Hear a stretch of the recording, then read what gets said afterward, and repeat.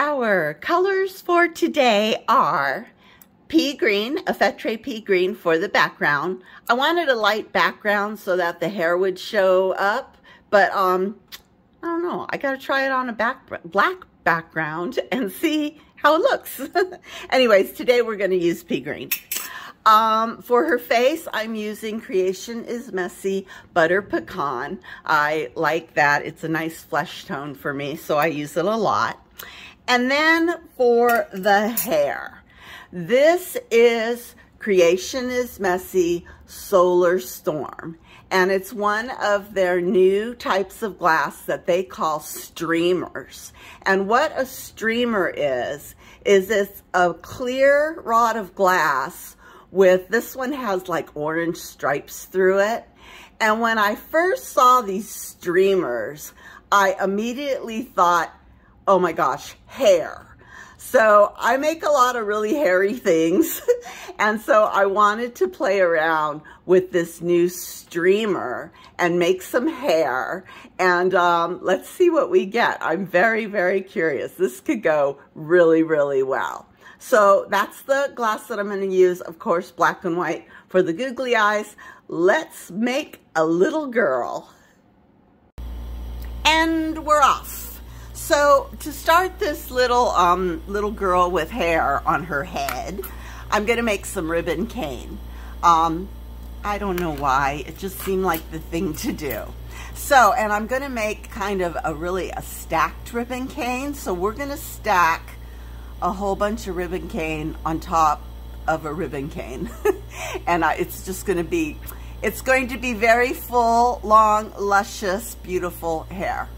So the first thing I'm going to do is I'm going to pull some stringers, and I'm going to pull kind of some fat stringers. Now, when you're making your hair with these streamers, you want to kind of keep things straight. So I'm not going and making a blob. I'm kind of making my blob, but I'm keeping it straight. And then I'll just grab it, and I want it kind of fat, but I'm going to pull out some stringers, just like so.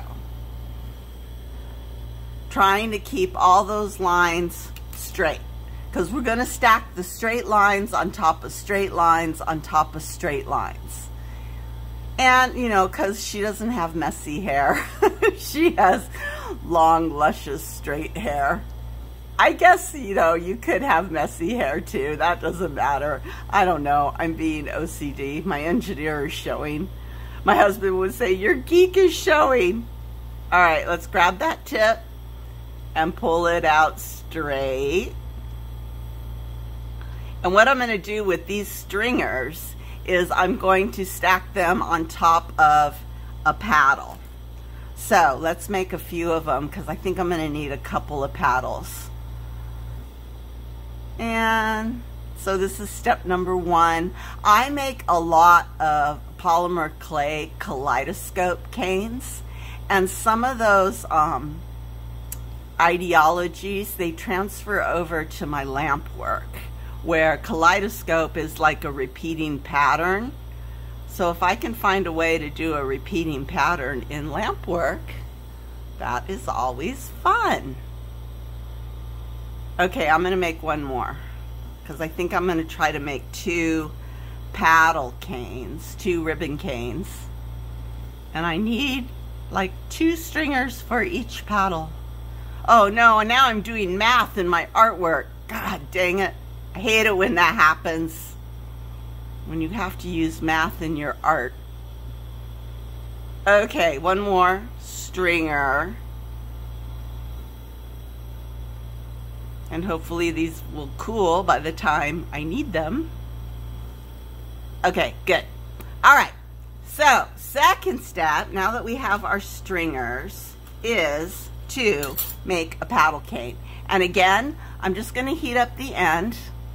By the way, this is really nice glass. I don't see any shockiness or burning or gray schmutz.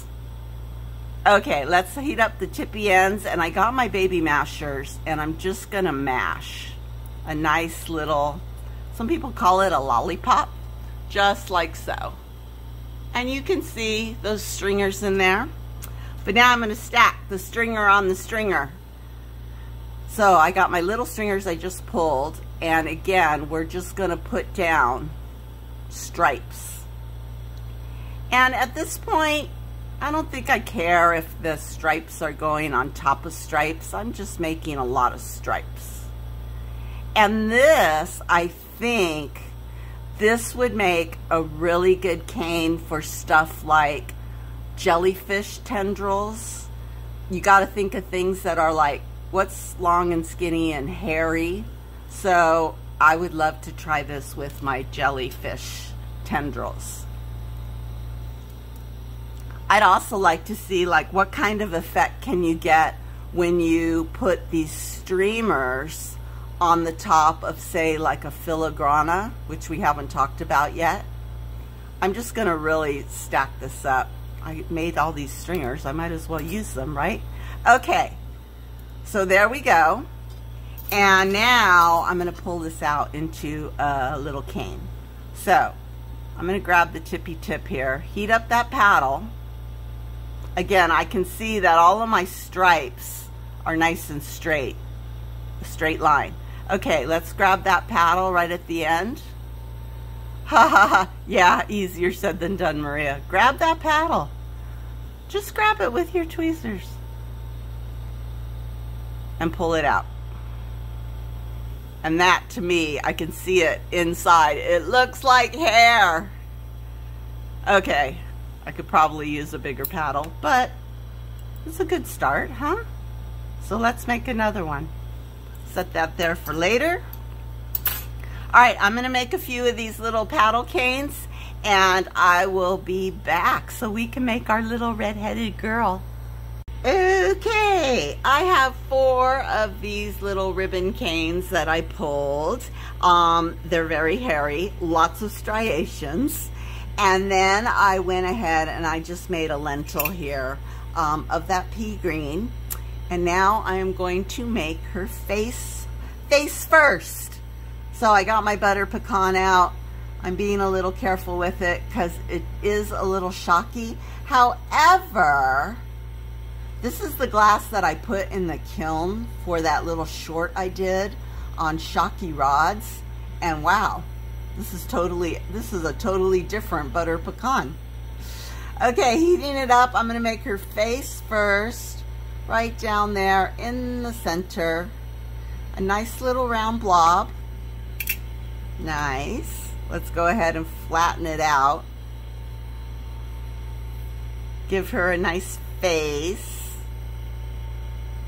Not too big. Not too big of a head, because this is all about the hair and not the head. And I'm just shaping it a bit here. There we go. There we go. Okay, that looks good. And now I'm gonna go ahead and put on the eyes. Just some little googly eyes. One there. One there. You probably can't see it very well. White on butter pecan. Not real good for the camera, but it's going to make a great bead.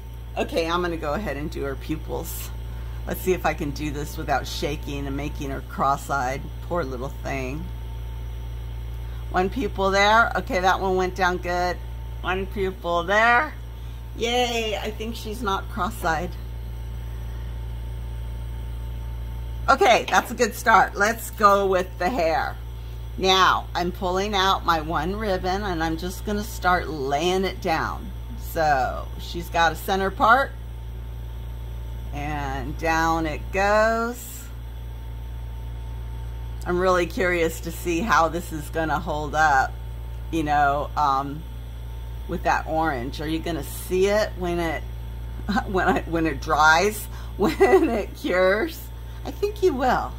I mean, orange is kind of a really bright, contrasty color, so it should show up pretty good. And as you can see, I didn't need near the stringers that I thought I was gonna need. So she's got a little bouffant here,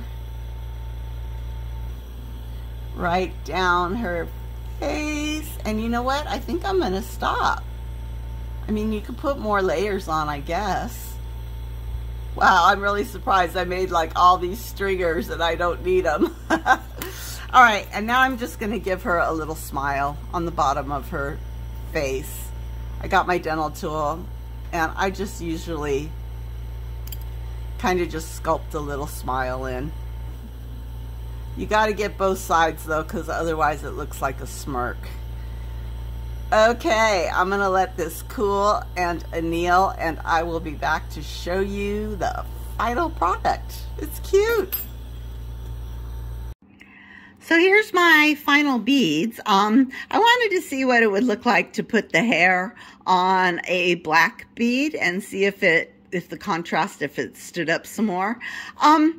But you know what? I don't think one is better than the other. I think they're both cute little girl beads.